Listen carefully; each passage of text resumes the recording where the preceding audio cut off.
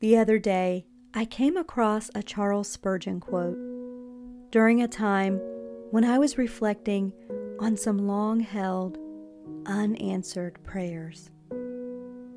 It said, "Unbelief can destroy the best of us. Grace can save the worst of us." The two powerful opposites were just what I needed in the moment, as a pointed reminder of how important it is to have enduring faith when the answers we seek aren't always forthcoming. Another Spurgeon quote that stuck with me is this: "To trust God in the light is nothing, but trust Him in the dark, that is faith."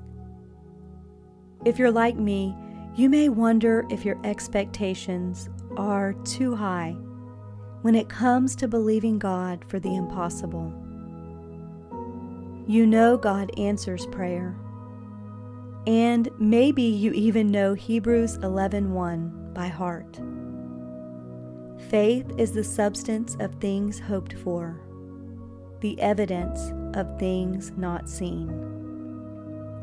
Yet even with this knowledge, there are some burdens we carry for years, tucked deep within the quiet places of our hearts.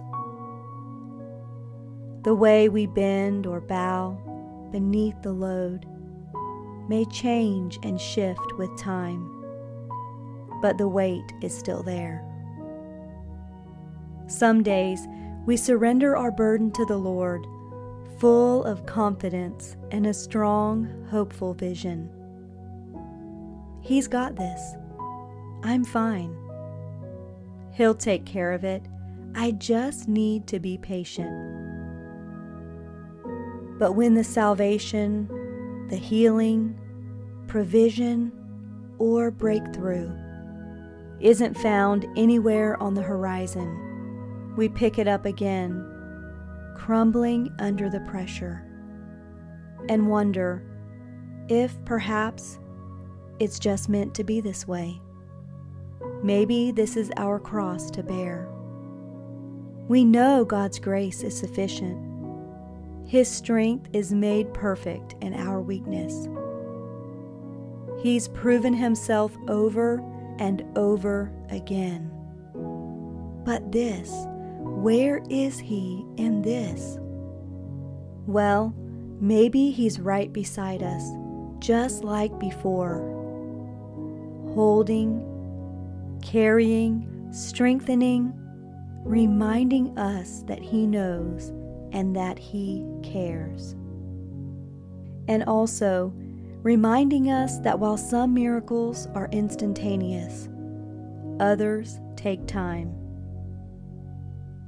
I don't know if healing or provision will come in the way we want it to, but this I do know: God always has the final say, and it's not over until He says it's over. God honors simple faith.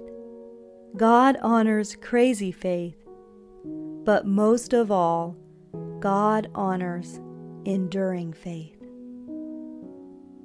So let's keep praying, keep hoping, and keep believing.